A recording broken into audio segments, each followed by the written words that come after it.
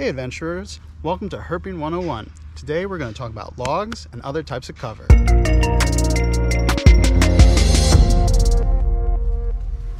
You know, logs and other pieces of cover can be great places to find reptiles and amphibians. See, a lot of these species love being in these covered, close, condensed spaces. It allows them to feel secure and away from predators, right? An eagle is not going to come down and eat you if you're under a rock or under a log. Now, cover can have a couple different purposes. You could have something like a stone or a piece of tin where it captures the heat from the sun and lets it radiate underneath it, which makes a great place for our cold-blooded friends to keep warm. Or it could be something like a log that's able to maintain moisture very well, better than the surrounding area, so that way our amphibian friends can stay moist during the day and they're not going to dry out from being exposed in the sun. Now, before we flip a piece of cover, there's a couple things to keep in mind. We don't know what's underneath this log, and in fact there could be something potentially dangerous under here.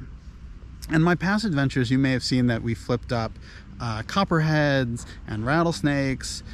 So it's very important to recognize that there might be something dangerous under here. So first thing, do not stick your fingers underneath the log. Don't stick your fingers anywhere you can't see.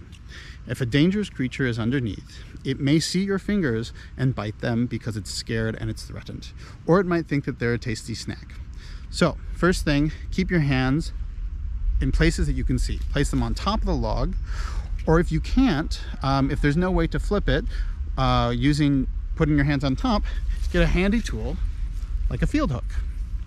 So this hook has a nice little sort of curved edge at the bottom that allows us to hook under the log and flip it without allowing our fingers to go beneath.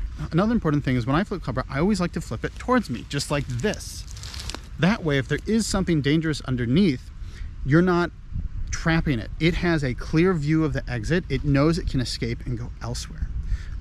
That'll help prevent snakes from being aggressive. They won't strike you they won't try to strike you. It's a lot safer situation for both you and the creature.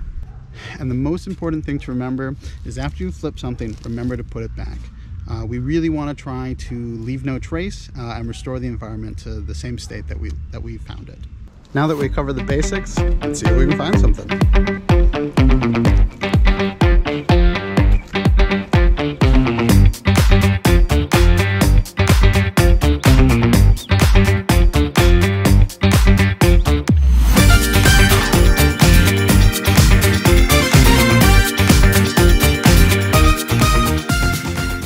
So here's that alligator lizard. Really cool to see. You can see on the back he has these nice lines, these little white flecks by the side. It's one of our field marks to know that this is a southern alligator lizard and not one of the northern species.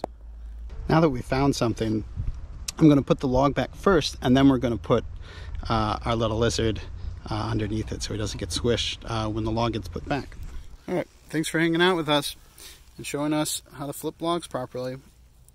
Head on back to your nice little home. I hope you enjoyed this episode of Herping 101. If you have other topics you'd like me to cover, please let me know in the comments below, and I'll do my best to create some more fantastic content for you. I'm Greg Schechter. This is Schechter Natural History, and hopefully you can use these tips when I see you in the field.